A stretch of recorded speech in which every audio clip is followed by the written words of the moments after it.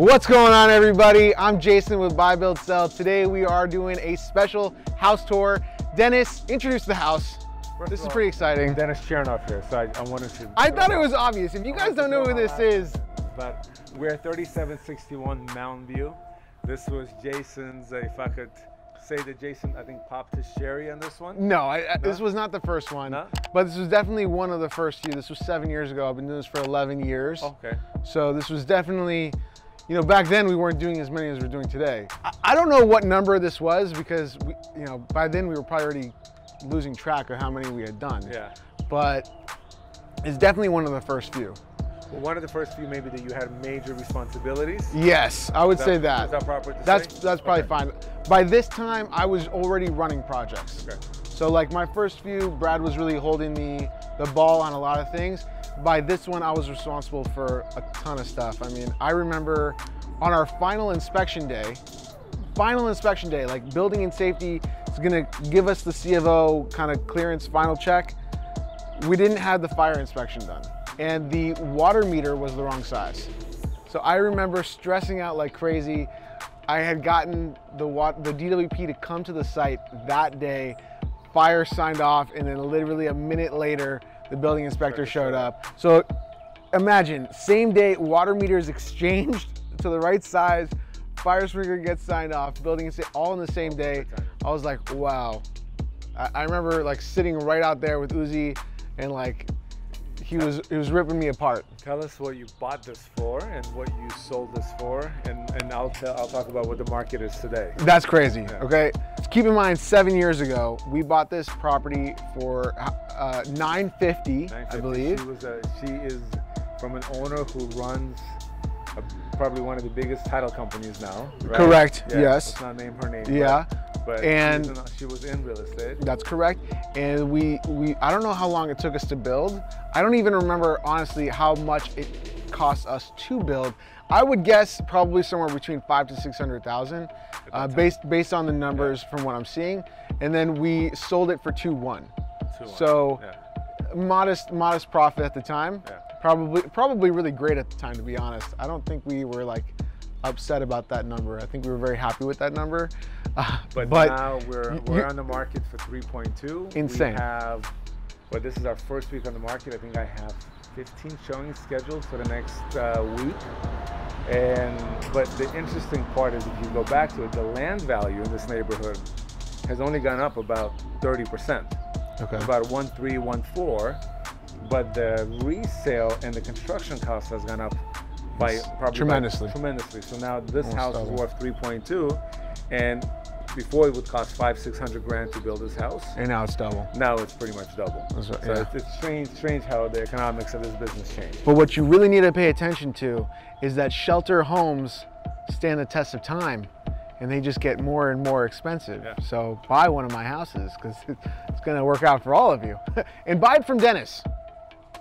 Clearly. Please. No, the house is great. A little bit about the house: about almost 4,000 square feet in a beautiful silver triangle pocket, where every developer wants. Yes, this was a very desirable area. This pocket is unbelievable, close to Fryman, south of the boulevard. When we started here, it wasn't that. It was very underdeveloped, correct? Because it was just a lot of old. I remember there's a house somewhere down the corner somewhere where everyone talked about it. It was like the first house developed in the pocket, and everyone called it the Mausoleum. Yeah. Do you remember this? The Mausoleum is one block over to the left on the corner. That was like one of the first houses that people were like, so all the neighbors were coming up to us going, "You're not building a mausoleum here, are you?" Like really upset. And I'd be like, I don't think so. What is a mausoleum? Really? I know now, but you know, I'm not gonna say. You're gonna comment in the comments below. No, I'm kidding.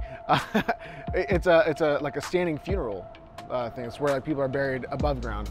But like, I'm like, it was the first time where I was like, why are people so involved in what the design of the home is going to be? Like, why do they care?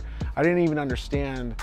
Well, the turnover of the neighborhood is obviously just started happening 7-8 years ago, where a lot of these older ranch, one-level houses were getting sold. That were tract homes before, were turning into these beautiful 2-story homes, which in reality, in a lot of places that are new developments, are tract homes too, because they all have a similar feel, similar taste.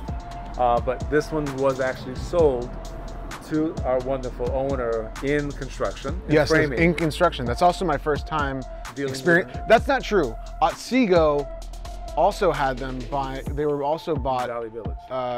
in the middle of construction as Yeah, well. yeah, yeah. But this was the first time that I had to deal with the client. Yes. Brad dealt with the client on Otsego, and I remember specifically they asked for radius corners on the drywall, and we had already put the drywall corners in, so we had to rip out that. But really, I didn't remember too much about their desires. This one, I mean, you don't have the memories, but I do, of being the one Involved with the like, owner. you got to do this, you got to do this, you got to do this, and all these like but things. You guys did a great job. I mean, every detail from outside, obviously from outside with shingles to light fixtures to windows. Stood the test of time. Stood the test of time, but also a lot of molding you use. There's a lot of great woodwork in here, a lot of great details in the house that she's put in with obviously yours and Brad's help together. I would say, I don't know how well, like, I don't know if like it was an intentional thing on her part to upkeep the home, but I'm looking at like just from the outside alone, it looks very well upkeep. Like it looks like she probably cleaned the house a lot, took care of it. The glass still looks clean and new. Like the fixtures still look well. Like normally these are completely they're and like the metal is like not black anymore. Now it's gray. Like it just kind of all of it gets diluted. The stain is still like bright and vibrant, as if like was painted the other day. You guys call that it's settled in nicely. Yeah. And But I mean, usually you get that with all of the cedar homes that we were doing, like in the last. But this is painted, right? This is painted. Well, this is actually a stain. Stain? This is actually a stain. This is not painted. Okay. But all of the ones that we've been previously doing, like I'm already going back to clients that we've done cedar homes on and already refreshing their homes. I don't think I've ever come back here to refresh this house or do anything. It still looks amazing. I mean, obviously there's some things, but no major problems. I'm actually really impressed. She's enjoyed this house for the last 7 years greatly. Okay, what do you say we go inside? Let's do it. We take a little history tour of this house, what people can expect to buy if they're gonna buy this place. From Dennis. From Dennis. Only use him as your listing agent and your representation too. You should use him for both sides, right? Always. No, I mean, not interested in that as much as you buying a right house. But that's people ask me all the time. They're like, what's our story? What's our deal? Because how long have we been working together? Since 2008, 7. A long time. Can you even guess what the percentage rate is of the houses I've sold, which you know is like probably over 100 by now? Probably 90%. 90% of the houses. I don't know the answer, but I knew it was definitely in the 90s for sure. Okay. 90%. Anyways, let's go look at the house. Let's go check it out. Come on.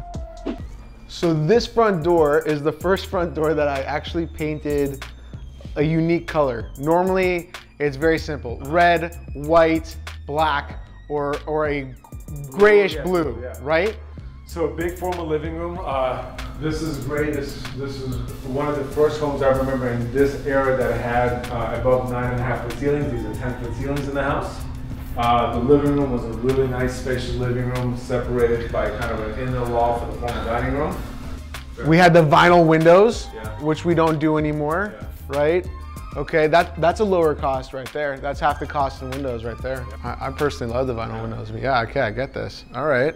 So we still use the same fireplace company today. So 7 years ago. That's a long relationship. It's actually a good relationship. Based on today, the big thing is now you could only build a 2,900 square foot house on this lot. On this lot, exactly. This is a 3,800 square foot home. They were able to fit a big powder room, and actually a very ample mud room with a nice sized garage, and really every room that a buyer wants. 5 full bedrooms, 6 bathrooms, formal living, formal dining, big family room, big kitchen, breakfast room. So there was no need to cut and shave some of the things that we have to cut and shave now when you guys are building new homes because of all the restrictions from the city of LA. Look at this. Yeah. This paneling, the story behind this paneling, these memories are like literally flooding back to me.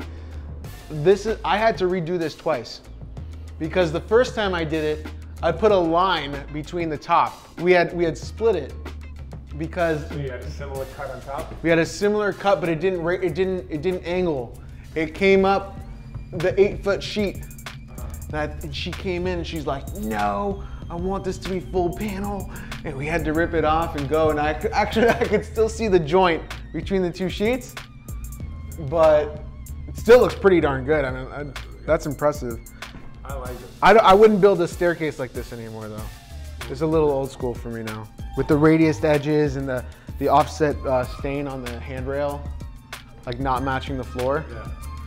That would be a little bit not my thing, but it looks good. It's coming back. Dining room. These were really big back in the day. We don't do this as much anymore. Will this come back? I think this is classic. It's gonna come back? When I sell the modern homes, the younger people who love them, they love them, but I truly feel that this is the style. This is forever home. This is a forever home. Wow. Wow. Wow, look at that. Look at this kitchen. Oh my God. Real marble. Yes. The fill-rich faucets. The white backsplash top when this was okay to use. So this was actually a house that we actually did the cabinetry in-house because we used to do, I grew up in a cabinet shop. So we actually started, when we were doing our spec homes in the beginning, we were actually building all of the cabinetry ourselves in my dad's shop before we sold it and moved on away from that side of the business. But these are all JJP customs over here. And that's it. And then you have beautiful, again, big combination of covered ceilings again. So normally we would take this space and we would make it more functional. We put like a wine cabinet in here, but I guess we didn't do that. Wine cooling system. Yeah, like a cooling, like an actual wine fridge, right? But I guess we didn't do that here. Remember all the custom grills she put on? Oh yeah. Yeah, on the returns and on the. That's right. Those are all hand-picked. These were done by a Russian guy. Really? Yeah, the guy is Russian, and you show up into the shop, and he's constantly smoking a cigarette, and he always has an unlit one in the other hand. That was this guy. I don't remember his name. I guess we can call Igor. Then obviously the bifold doors, which a lot of times. Were these popular then? This was the beginning of the. This was the beginning of this. By the way, I like these better than the pocket doors because you actually get to use these doors. Meaning, wow. Just on a daily basis. But how many people you have this system? I have this one, yes, but I hate it. You hate it, but I have in my door. I have pocket. Yeah, the slidings, and you hate it. And I hate it because I never use it. So basically, what you're telling me is no one ever wins. Nobody ever wins, but because nobody uses this, right? Yes. So you have a pocket door. Yeah. That's simple. What? You have an actual door you can go out in. An actually door. That's funny. Yeah. That's funny. That's you guys doing. So, but you have a nice little system here. Yeah. This was the beginning trend of doing this. Do you remember what was before this? Was it just like those sliding, the two sliders? It's the two glass panels with the sliders on both sides. Right. So, it works out. And then the pool location with the waterfall, the trees. Also, another reason she loved the house, and another reason actually she loved it, there are no wires in the backyard here. Wow, that's so right. Plus you have great hedging, great privacy. This is just like the Bellina project. Remember how we had no power in the backyard? This is nothing like Bellina. But I'm saying in general, power. But the privacy, yeah. And that house was an amazing house. If you ever resell that one, we definitely have to go check that one out. Because that was an estate. That was a beautiful, beautiful home. I love that home. I love the buyers on that home. Yeah. They were so sweet and nice. I moved back to Florida. Yeah. Yeah. Got free beer.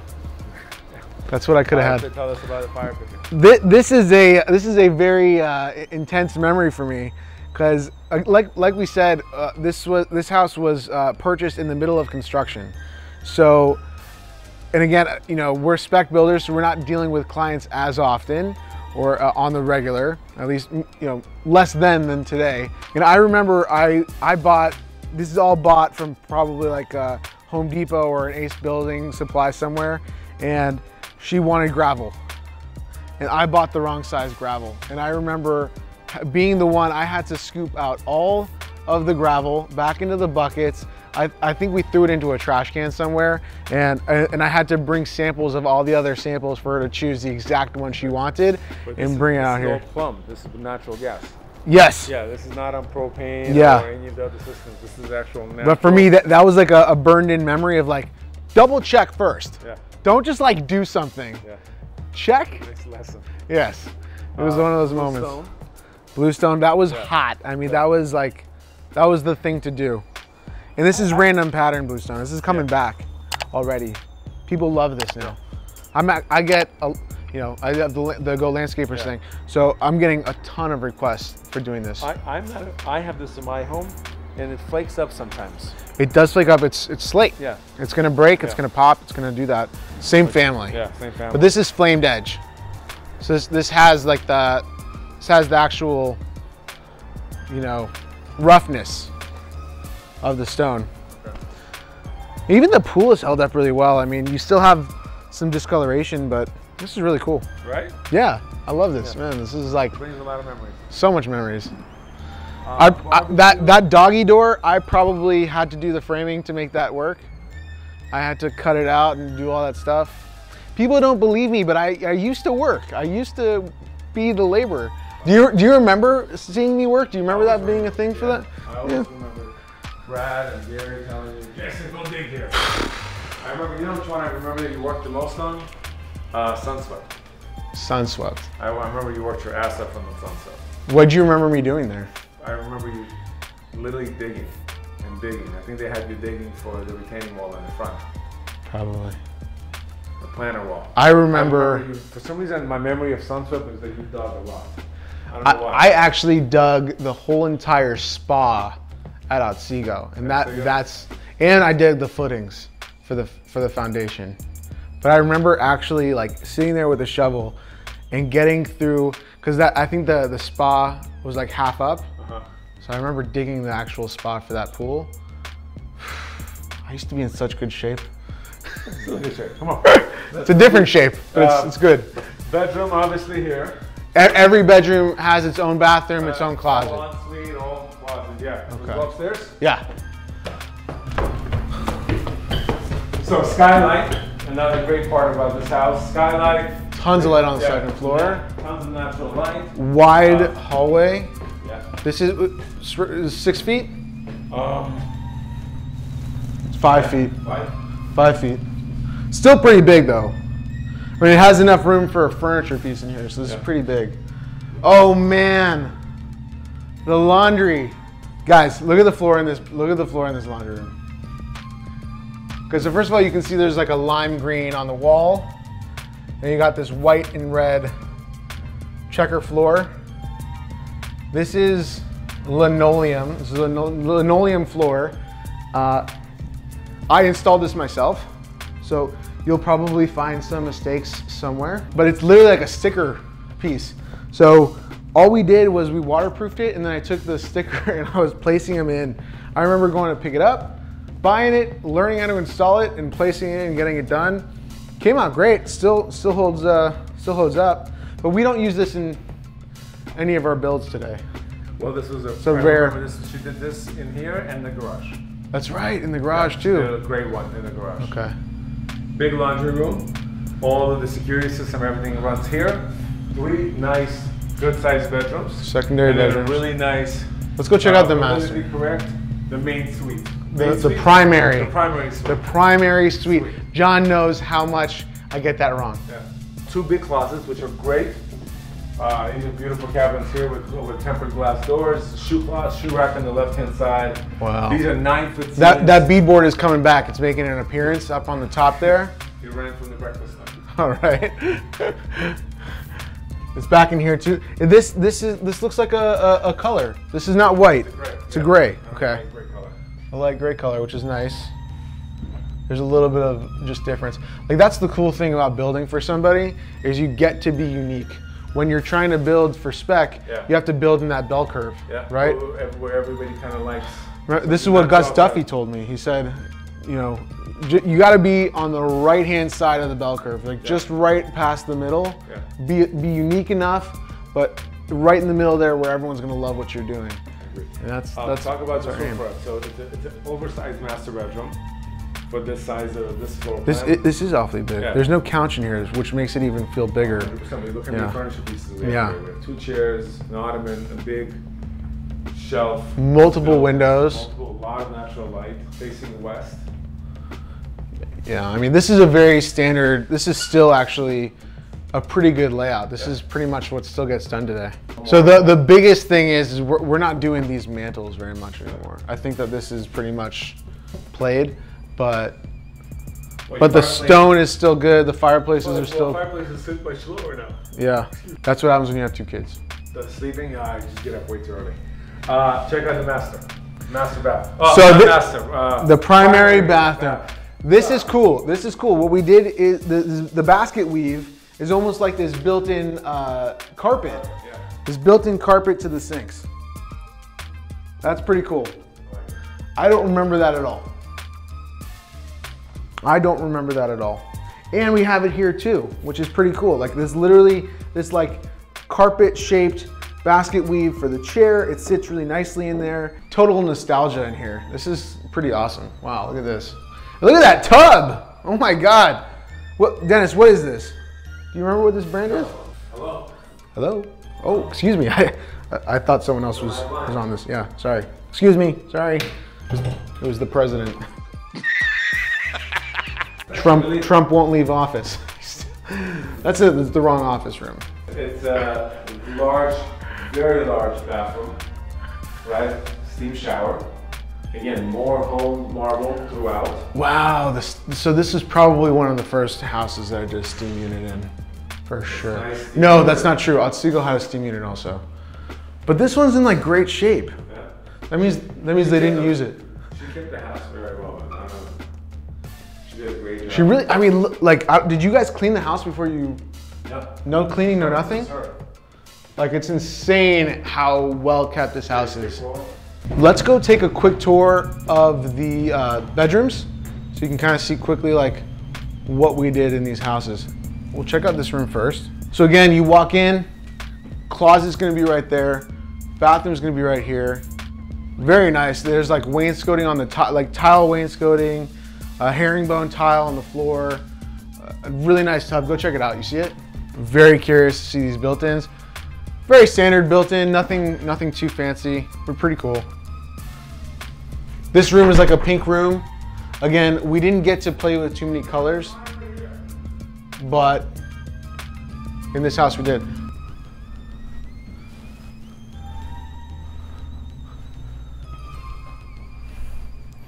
Come check this out.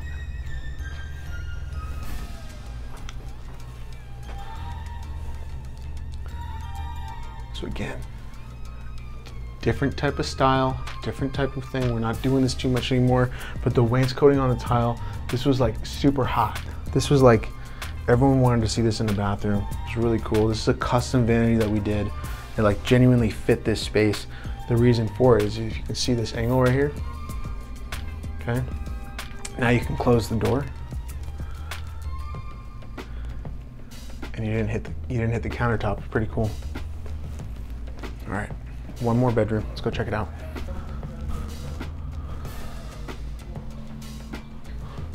So very cool thing is that every single bathroom, and this holds true to today, every single bathroom's a little different.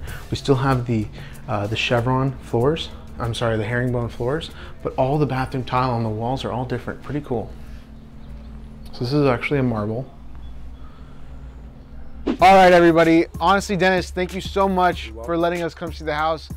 This is a rare treat for us. I don't really get to walk through houses that I've done before, like, you know, many years ago. Obviously, we're going through them now, but this was honestly just a really fun experience for me. Really super nostalgic.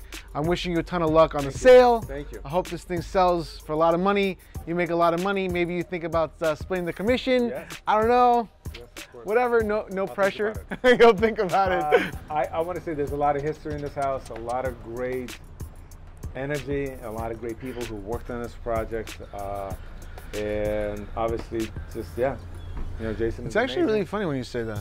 Wow. Because, you know, people look at a house, they don't think about the story behind it. They just think about everything they can see. But like the house you live in, there is blood, sweat, and energy that went into that house. There's a lot of craftsmanship that went into it. And, you know, sometimes you should just stop and be thankful for all those things and maybe think back about it. But I'm really glad that we got the opportunity to do that on this house. I'm very happy you guys came. Thank you. Thank you very much. Wishing you a ton of luck. Again, Stats on this house. What are we looking at? We're looking at about a 3,800 square foot house, 6,500 square foot lot. We're asking $3,179,000. And we are in the Silver Triangle of Studio City, which is one of the only few flat pockets south of the boulevard in Studio City Hills. And if you mention JJP Construction 15% discount. Yes. Well, he pays the 15% just to keep his name. Thank you. Thank you. All right. All right, so right now Dennis is showing the house. Man, I hope he really sells this thing. It's incredible. This is super nostalgic for me. It's been an amazing opportunity just to get to see the home again. Nonetheless, get to film it for you guys so you can see some of the stuff I did in the past. Because right now, all you're seeing is all this new stuff that we've done and we're doing. This is really cool. I mean, this is 7 years ago for me. This is, I was a child, okay? Like literally, I was 24. All right, so this is really fun to see. Seriously, thank you so much to the Chernov team for letting me come see it, for letting me be a part of this process with you guys. Not often I get to see the residual, moments after I sell a home. So thank you for letting me be a part of it. I wish everybody a ton of success on the back end of this. And for all of you people out there, go follow Dennis, go see what he's doing on his Instagram channel, on his YouTube channel. Subscribe to my channel here, like that bell button. Like that like button, lets people know just like you, they might like this too. I'll see you on the next video.